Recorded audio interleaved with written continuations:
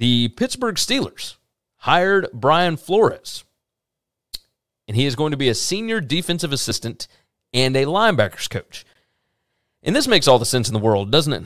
I mean, it just this is the franchise that has had the longest tenured African-American head coach in the NFL, and they continue to be successful. They have not had a losing season under Mike Tomlin, and this is I'm not going to call it a market correction, but this is, I think, the Steelers taking advantage of the market here. Brian Flores was a good head coach with the Miami Dolphins. He just didn't get along with upper management. He is vastly overqualified for the position that he is in as linebackers coach and senior defensive assistant, whatever the hell that means. But Mike Tomlin did come out and say, I'm excited about Brian Flores joining our coaching staff, given his history of developing and teaching defensive players during his time in the NFL. Brian's resume speaks for itself, and I look forward to him adding his expertise to help our team. This is a good hire for the Steelers.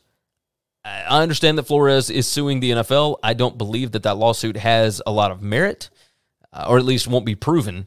But regardless, we'll see what happens with it. It is going to shake some things up. I just don't know what yet. And I don't think he can win the case.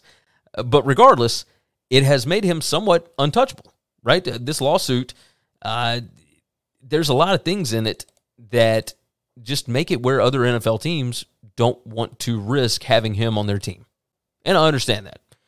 But the Steelers looked at it as, we have a guy that was a successful head coach, had 2 winning seasons with the Miami Dolphins, who are not a good franchise over the course of the past 2 decades. And he got fired for not agreeing with his owner, and now he's on the open market and nobody wants him? Okay, we'll take that. I mean, they've basically got him at a discount. And I think it's genius. Flores is still young. He's only 40 years old. The Steelers taking advantage of a market inefficiency is hilarious, because I kind of thought that the Patriots were going to do it. But, of course, with all the text messages that came out, Brian Flores, of course, released his private text messages with Bill Belichick. I don't know that Belichick was so quick to hire Flores back to his team. Might have felt a little bit betrayed there. But regardless, he didn't do it to Mike Tomlin.